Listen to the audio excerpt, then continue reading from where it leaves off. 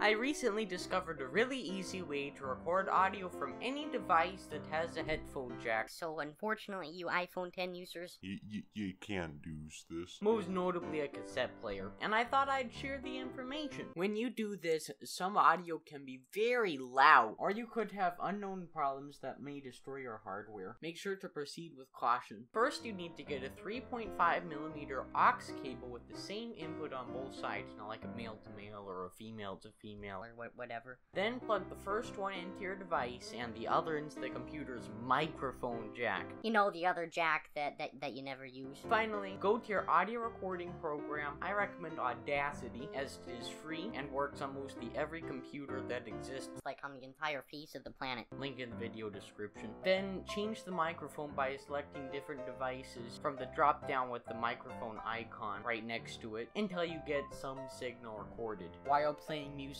on the recorder. One thing to note is that A lot of sound is pushed through this little thing. so unless you want Eerie audio.